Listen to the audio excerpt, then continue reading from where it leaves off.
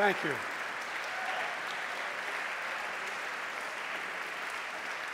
Thank you, Jen. Please. Thank you, Stu Eisenstadt, for that introduction, for your leadership in the United States Holocaust Memorial Museum. You're a true scholar and statesman and a dear friend. Speaker Johnson, Leader Jeffries, members of Congress, and especially the survivors of the Holocaust. My mother were here, she'd look at you and say, God love you all. God love you all. Abe Foxman and all other survivors who embody absolute courage and dignity and grace are here as well. During these sacred days of remembrance, we grieve, we give voice to the 6 million Jews who were systematically targeted and murdered by the Nazis and their collaborators during World War II. We honor the memory of victims, the pain of survivors, the bravery of heroes who stood up to Hitler's unspeakable evil, and we recommit to heading and heeding the lessons that one of the darkest chapters in human history, to revitalize and realize the responsibility of never again. Never again, simply translated from me, means never forget. Never forget. Never forgetting means we must keep telling the story. We must keep teaching the truth. We must keep teaching our children and our grandchildren. And the truth is, we're at risk of people not knowing the truth. That's why growing up, my dad taught me and my siblings about the horrors of the Shoah at our family dinner table. That's why I visited Yad Vashem with my family as a senator, as vice president, and as president. And that's why I took my grandchildren to Dachau so they could see and bear witness to the perils of indifference, the complicity of silence in the face of evil that they knew was happening. Germany, 1933. Hitler and his Nazi party rise to power by rekindling one of the world's oldest forms of prejudice and hate, antisemitism. His rule didn't begin with mass murder. It started slowly across economic, political, social, and cultural life. Propaganda demonizing Jews, boycotts of Jewish businesses, synagogues defaced with swastikas, harassment of Jews in the street and in the schools, anti-Semitic demonstrations, pogroms, organized riots. With the indifference of the world, Hitler knew he could expand his reign of terror by eliminating Jews from Germany, to annihilate Jews across Europe through genocide the Nazis called the final solution. Concentration camps, gas chambers, mass shootings. By the time the war ended, 6 million Jews, 1 out of every 3 Jews in the entire world, were murdered. This ancient hatred of Jews didn't begin with the Holocaust. It didn't end with the Holocaust either, or even after our victory in World War II. This hatred continues to lie deep in the hearts of too many people in the world, and it requires our continued vigilance and outspokenness. That hatred was brought to life on October 7th in 2023. On the sacred Jewish holiday, the terrorist group Hamas unleashed the deadliest day of the Jewish people since the Holocaust. Driven by ancient desire to wipe out the Jewish people off the face of the earth, over 1,200 innocent people, babies, parents, grandparents, slaughtered in their kibbutz, massacred at a music festival, brutally raped, mutilated, and sexually assaulted. Thousands more carrying wounds, bullets and shrapnel from the memory of that terrible day they endured. Hundreds taken hostage, including survivors of the Shoah. Now, here we are, not 75 years later, but just 7.5 months later, and people are already forgetting. They're already forgetting that Hamas unleashed this terror. It was Hamas that brutalized Israelis. It was Hamas who took and continues to hold hostages. I have not forgotten, nor have you, and we will not forget.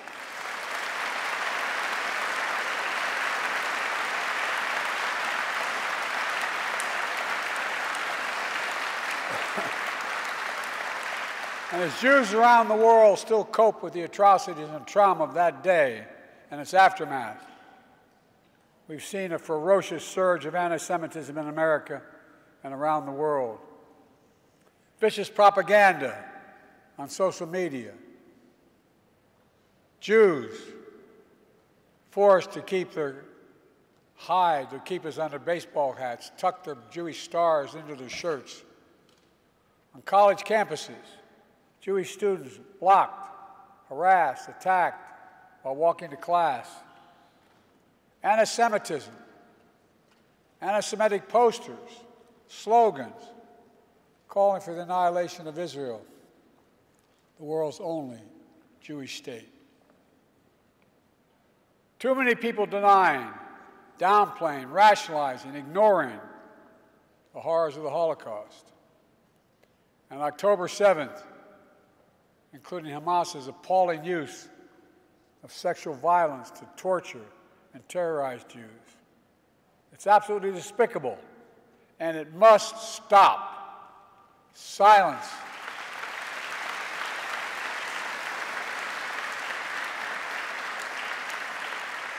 Silence and denial can hide much, but it can erase nothing. Some injustices are so heinous, so horrific, so grievous, they cannot be buried, no matter how hard people try. In my view, a major lesson of the Holocaust is, as mentioned earlier, was not inevitable. We know hate never goes away, it only hides. And given a little oxygen, it comes out from under the rocks.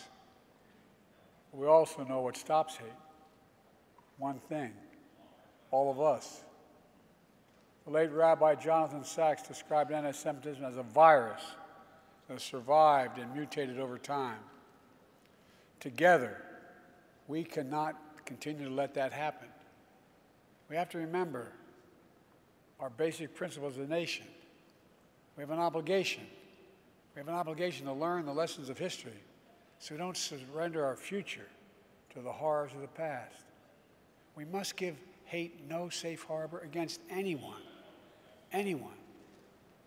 From the very founding, our very founding, Jewish Americans, who represent only about 2% of the U.S. population, have helped lead the cause of freedom for everyone in our nation.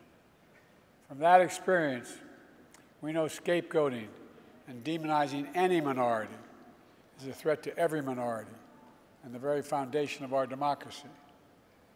So in moments like this, we have to put these principles that we're talking about into action.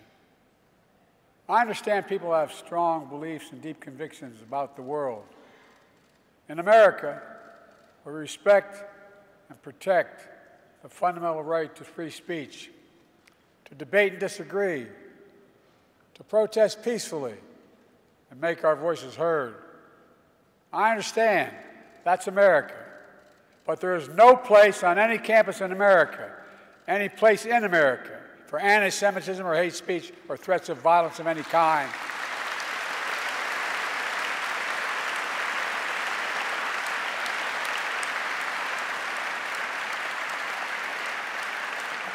Whether against Jews or anyone else. Violent attacks, destroying property, is not peaceful protest. It's against the law. And we are not a lawless country. We're a civil society. We uphold the rule of law.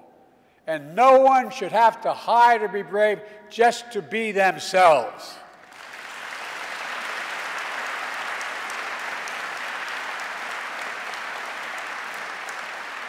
To the Jewish community, I want you to know, I see your fear, your hurt, and your pain. Let me reassure you, as your president, you're not alone. You belong. You always have and you always will. And my commitment to the safety of the Jewish people, the security of Israel, and its right to exist as an independent Jewish state is ironclad, even when we disagree.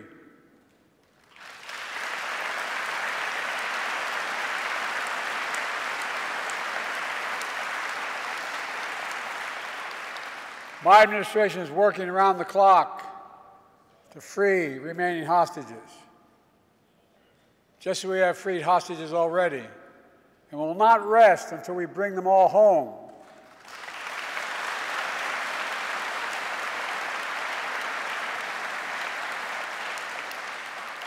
My administration, with our second gentleman's leadership, has launched our nation's first national strategy to counter antisemitism that's mobilizing the full force of the federal government to protect Jewish communities.